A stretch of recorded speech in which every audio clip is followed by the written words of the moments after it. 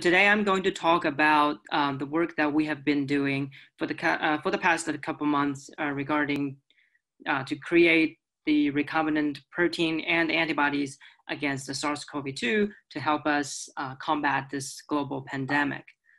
So before we get into the content of the talk, I would like to give a quick shout out about Sino Biological. So I think we are in the industry known as the recombinant protein company. So we have extensive experience regarding recombinant protein and recombinant antibody expressions, as well as the antibody discoveries. And our portfolio comes in both products from genes to all the way to ELISA kits, as well as CRO services, which allows us to help our clients with their process from drug discovery to drug screening, and also all the way to production and characterization. And so now we have that out of the way. So the content of the talk is divided into basically 4 topics. So firstly, we're going to give a quick review of the current situation. And then I'm going to talk about the work that we have been doing to essentially recreate the SARS-CoV-2 protein library in vitro. And I'm going to also quickly introduce you to the VitMap system, which is a high throughput antibody and protein expression system. And last but not least, of course, is summary and acknowledgement. So the current situation that we're in, so we're in the midst of this COVID-19 pandemic, which it has caused over 740,000 deaths, and with like over 20 million confirmed cases all over the world. So this is a dire situation. And the culprit for this pandemic is the SARS-CoV-2 virus, as indicated in this electron microscope image here. But of course, it's an RNA virus, but there is of course more than meets the eye. So the genome of the SARS-CoV-2 virus is comprised of a single-stranded RNA, and it encodes about, it can be divided into 10 open reading frames, and it encodes about 25 proteins. The proteins of the SARS-CoV-2 can be categorized based on their function as structural proteins, which include the nucleocapsid, membrane, envelope, and the spike protein, which is which interacts with the host ACE2 receptor and is basically the entry point of the virus. And of course, there's non-structural proteins, which include enzymes that catalyze the crucial biological functions to ensure the survival and propagation of the virus. And of course, there are a lot of accessory proteins that are involved to facilitate the enzymes to carry out their biological functions. So the proteins, no matter the non-structural or the structural component of the virus, are important targets for both diagnostic and therapeutic agent development purposes.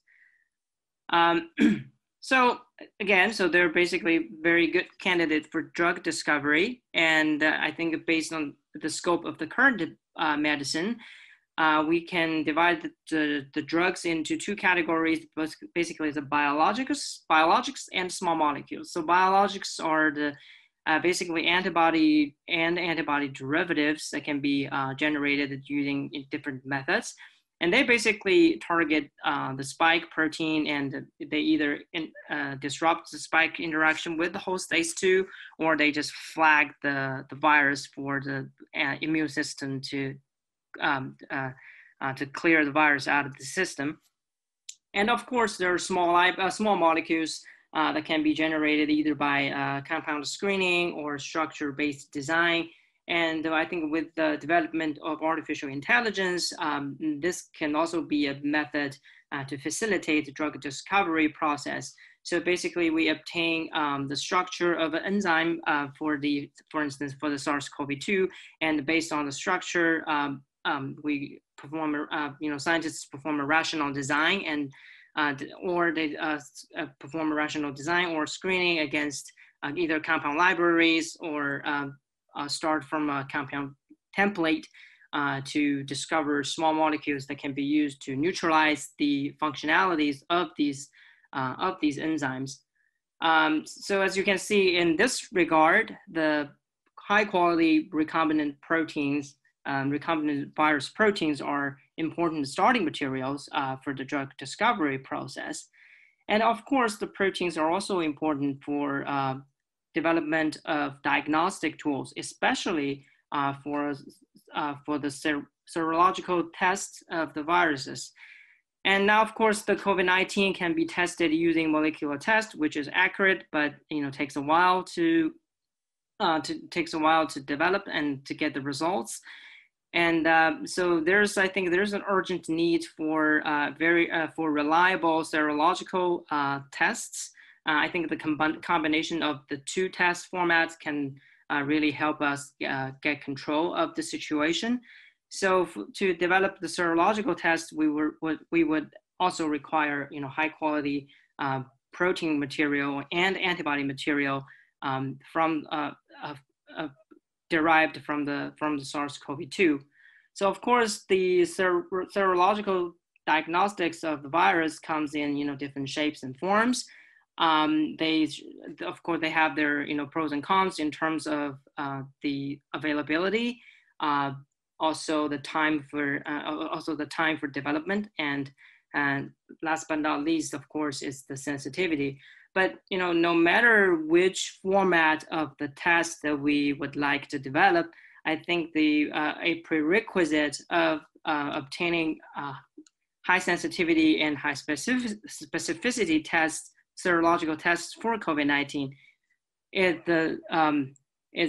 based on the good quality starting material, which are the recombinant proteins as well as antibodies. So there are several targets on the virus that are very good for serological test development. The first one is its nucleocapsid protein, and interestingly, the nucleocapsid protein of the SARS-CoV-2 is actually relatively highly conserved with that of the SARS-CoV virus, which emerged in the early 2003, I believe. And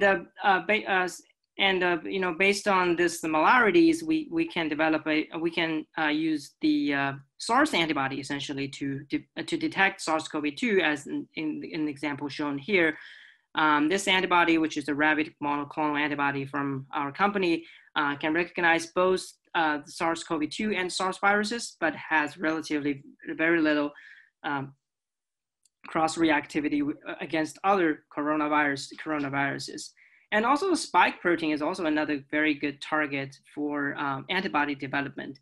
And because for one thing, it has a very wide distribution of linear B-cell epitopes, which enables the body to generate sufficient immune response against this protein. And the antibodies derived from the spike protein can either be used as detecting antibodies in serological test development, or we can obtain like neutralizing antibodies for therapeutics applications. And here is an example showing several neutralizing antibodies that has been discovered during from the literature during the past few months, which demonstrates the notion that the spike protein is inevitably a hot target for the SARS-CoV-2 virus. So as I mentioned earlier, recombinant proteins are very powerful tools for both drug discovery and the serological assay development. So that is the reason why we have devoted a majority of our efforts during the past few months to develop these proteins as the recombinant protein format, and to essentially reconstitute a SARS-CoV-2 protein library using our platforms. So basically, to give a quick recap of the technique of recombinant protein expression. So basically, we have a target gene, and we introduce the gene into a host cell with a vector, and the host cell can then, and then it can trigger the, the host cell protein production machinery to overexpress the protein of interest. So, and we can obtain the proteins through purification methods. So at Sino Biological, we mainly use these three platforms for a recombinant protein expression. And I think during this, during the times of the pandemic, it is the speed is the key. So it's very important that we develop the virus proteins quickly. And we just have the capacity to do that. I think we previously would take us only a very short period of time, in the range of 2 weeks, to develop proteins against influenza and Zika viruses. And this time, I think we are the first company to publicly to produce this recombinant SARS CoV-2 spike RBDs in just 12 days upon the publication of this sequence.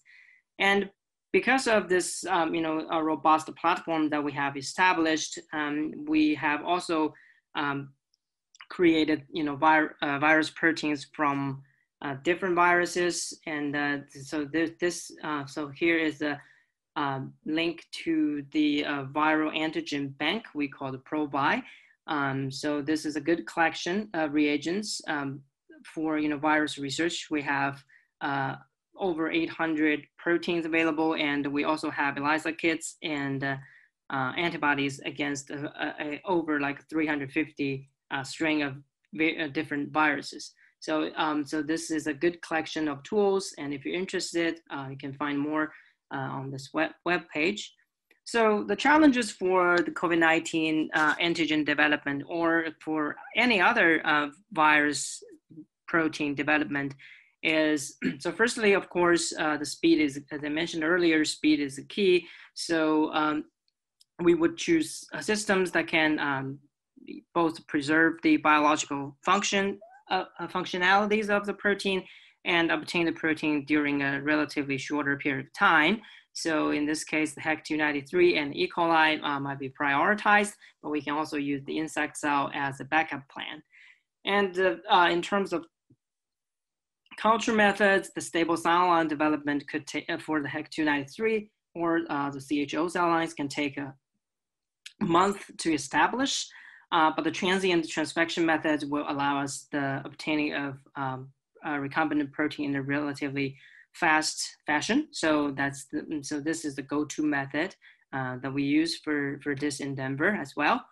So, and of course, the quality of the protein should not be compromised. I think the quality is reflected in two regards. First is we should produce protein with relevant biological activities, which means that so we should we should pay attention to the post-translational modifications, and of course, if there are any cleavage of the protein by certain enzymes, and to put them into like two subunits, like the case of the SARS-CoV-2 spike or the influenza HA virus, HA proteins. And if there are any like mutations we need to pay attention to, and we can produce the protein in what kind of formats, like basically the choices of affinity tags are important as well, to make sure the tags do not interfere with the biological activity of the proteins. And of course, we would also focus on which domains of a protein we would like to go explore first. So the biological reactivity will dictate the whole system and the design of the protein, and if any engineering methods that we would apply, and also to predetermine what kind of assay format that we would like to take. Of course, with that, we would also try to minimize batch-to-batch variations, which is actually a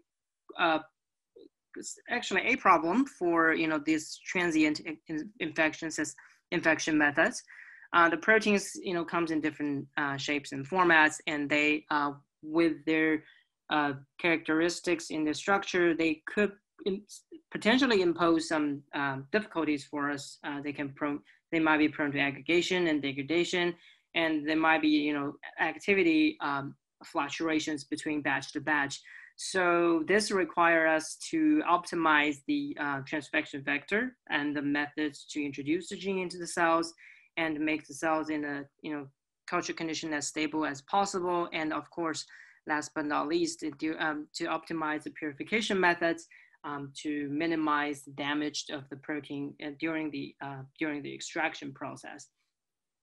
And lastly, of course, is the quantity, because the proteins are used, by different people at different scale, and they should be shipped maybe like all over the world. So we would need to produce the protein at small scale. In this case, the flasks, shaker flasks, or we can produce the protein at intermediate level using these mid-sized bioreactors.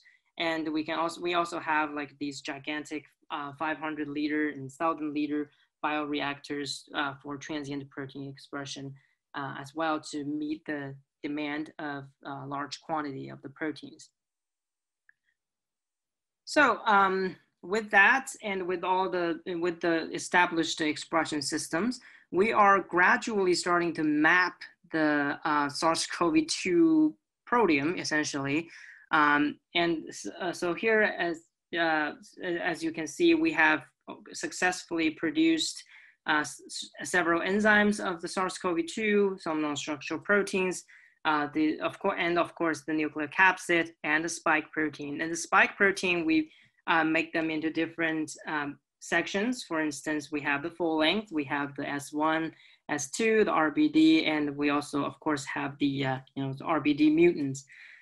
So the dark green colored proteins are the development of these proteins are completed, and as the little star here indicates, these proteins are active in terms of in their enzymatic activity analysis.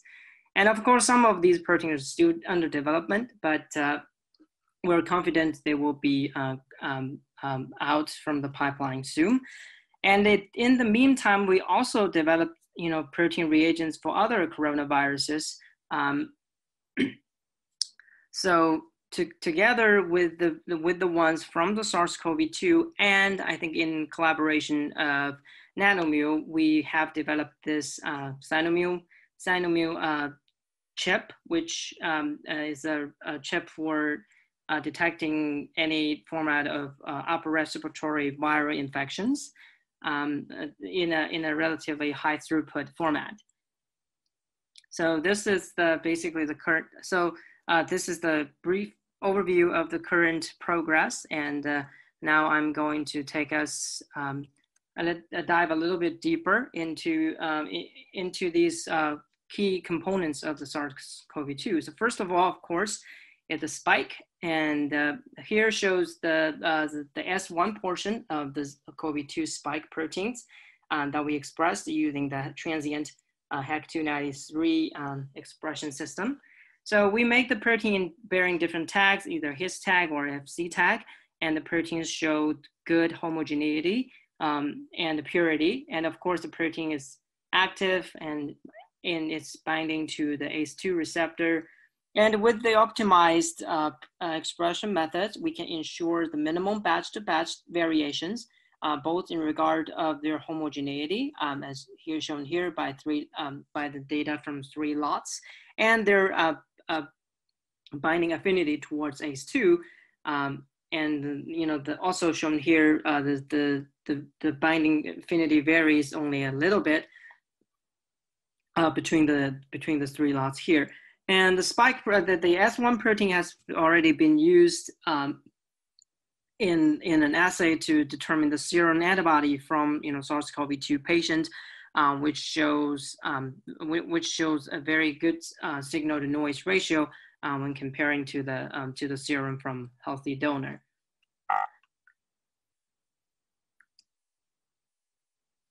And I think it was in February when when the reports started to come in about the mutations that has been discovered in the spike protein, and especially this mutation D614G has raised a lot of eyebrows because of its dominance in the virus strings, and also in its potentially increased infectivity.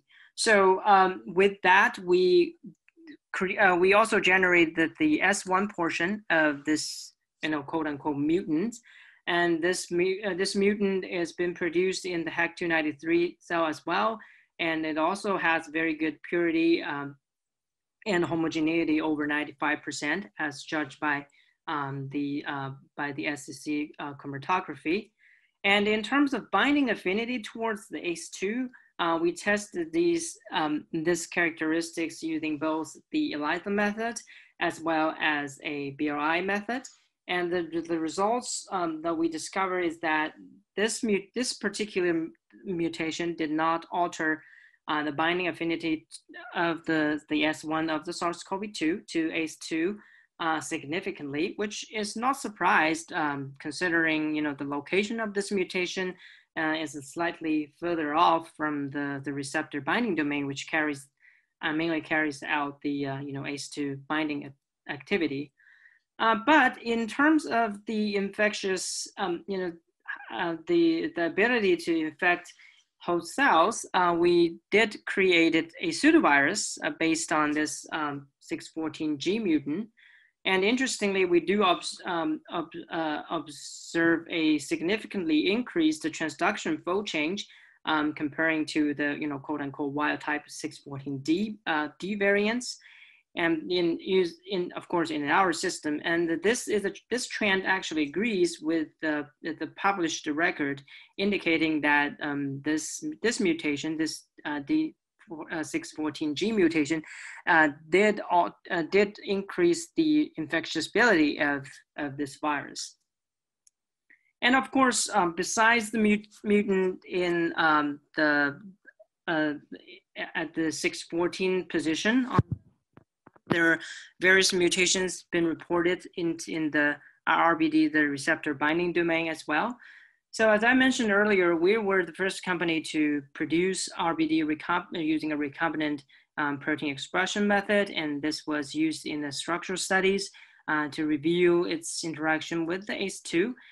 And with RBD, we were also able to generate a rabbit monoclonal antibody that shows very good virus specificity against COVID-2, but does not interact with RBD of other coronaviruses, which is a good reagent for serological assay development. And of course, now we started tracking the mutations that are indicated in the literature that happens during this to the RBD region. So here are several examples of the mutant proteins that we've already produced. And we tested their binding affinity with the ACE2 using ELISA type of assay. And there are ups and downs regarding to their binding affinity. I would like to focus on the V367F mutation, which the results published in a previous publication indicates that it showed an increased binding affinity, which we also observed in the ELISA format. And we contribute that increase of binding affinity towards the replacement of the valine side chain with the aromatic ring that could somehow stabilize the region to make this interaction plane more exposed.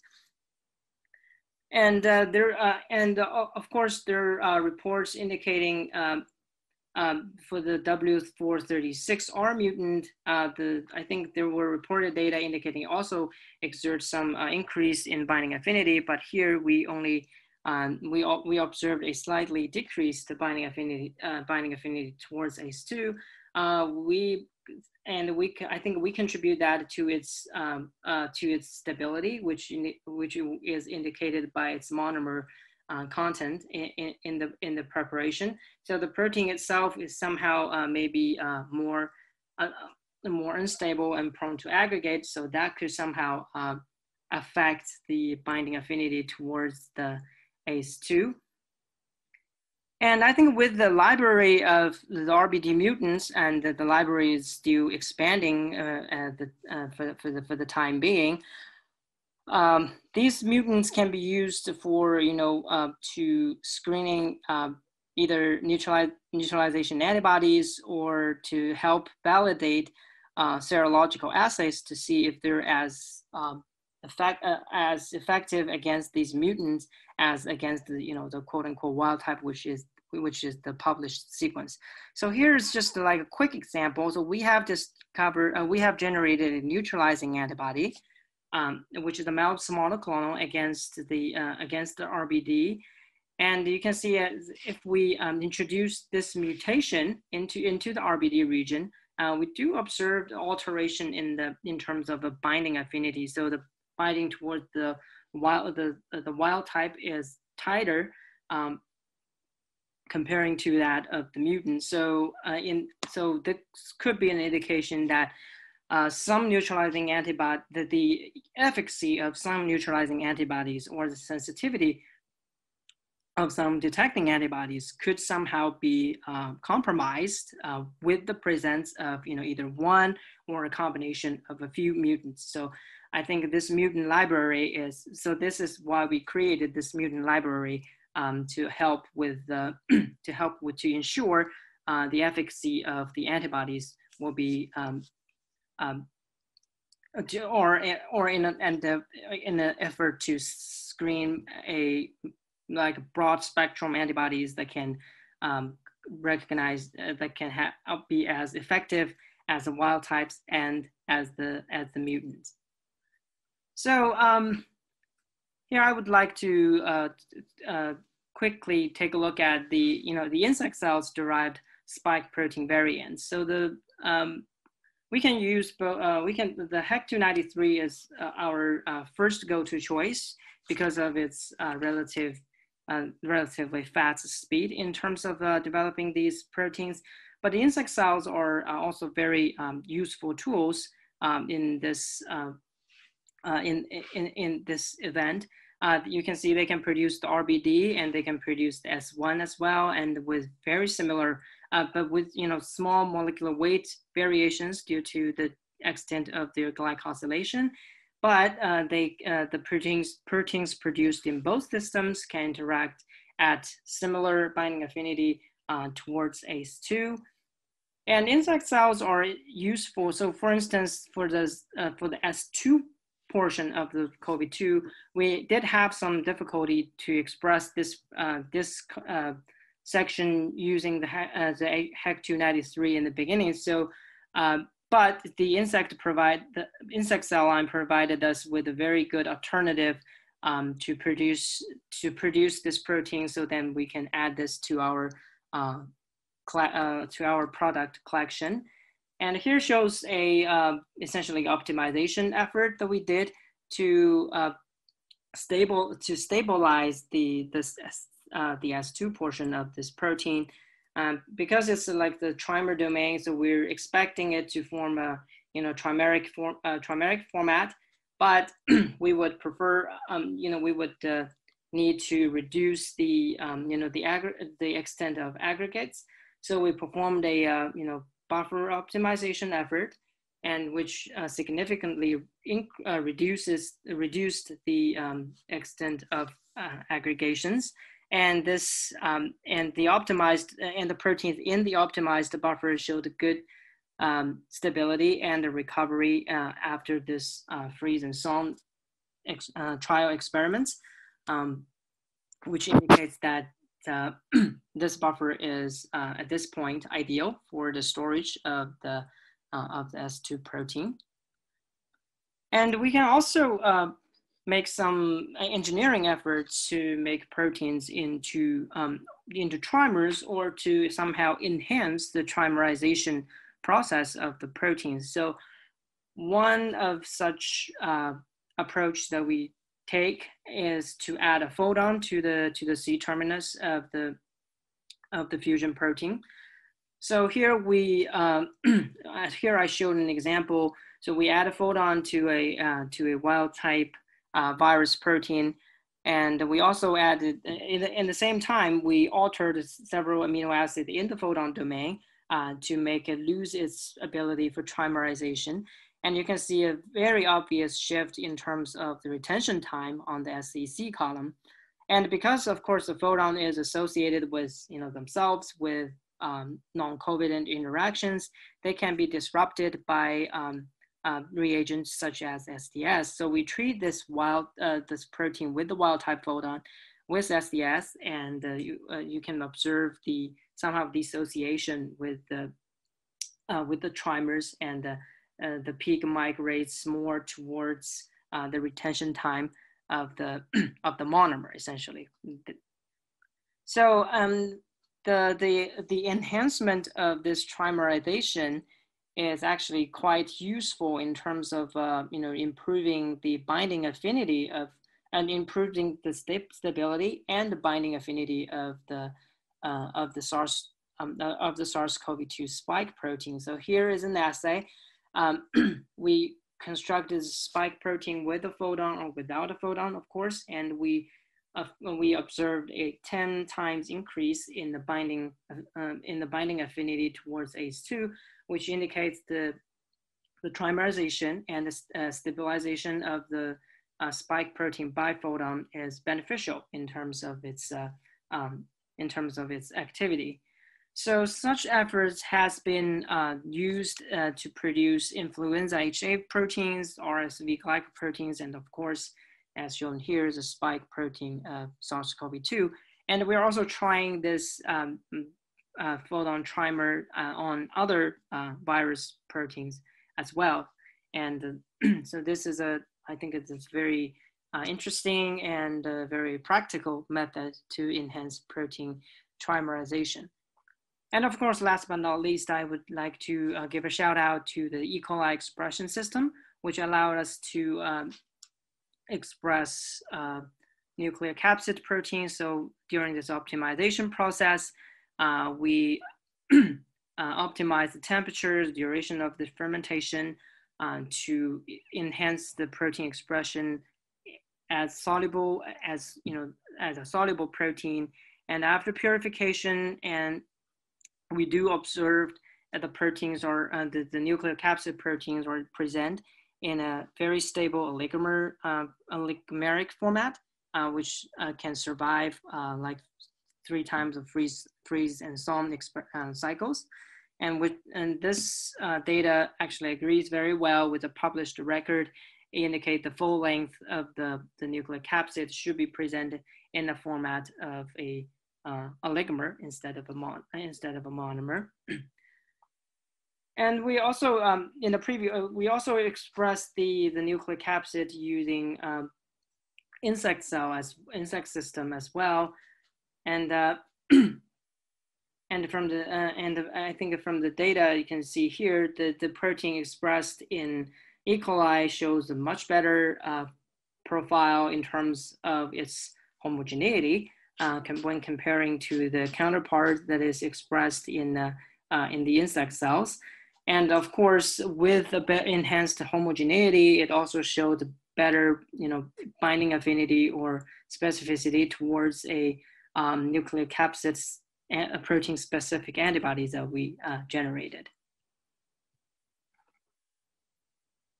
Now I would like to change gear a little bit to talk about this VITMAP high throughput recombinant antibody production platform that we have established in order to facilitate high throughput antibody screenings, essentially.